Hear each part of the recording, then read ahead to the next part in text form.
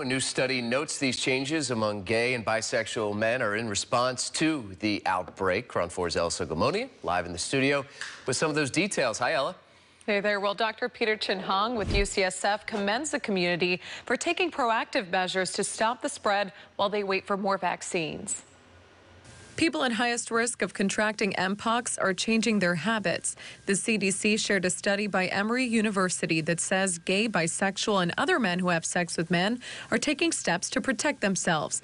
48% reported they reduced their number of sex partners, 50% reduced one-time sexual encounters, and 49% surveyed said they are hooking up with less partners met on dating apps or in sex venues. Dr. Peter Chin-Hong with UCSF said it's good news that people at highest risk are paying attention and doing what they can at this time. I mean, I think that, it is actually a positive sign that people are looking at what's going on in the community.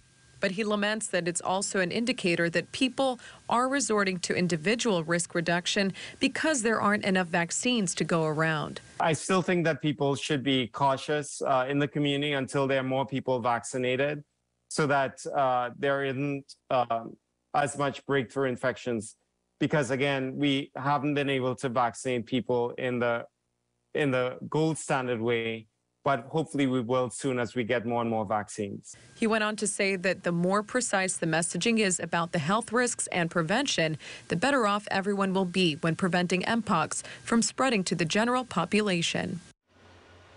Dr. Chin-Hong also said that this week San Francisco can expect 5 times more mpox vaccines to become available.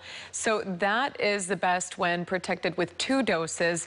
And people either getting immunized or having contracted mpox will eventually reach that community immunity, and that will last for years. Live in the studio, Ella Sogomonian, KRON 4 News.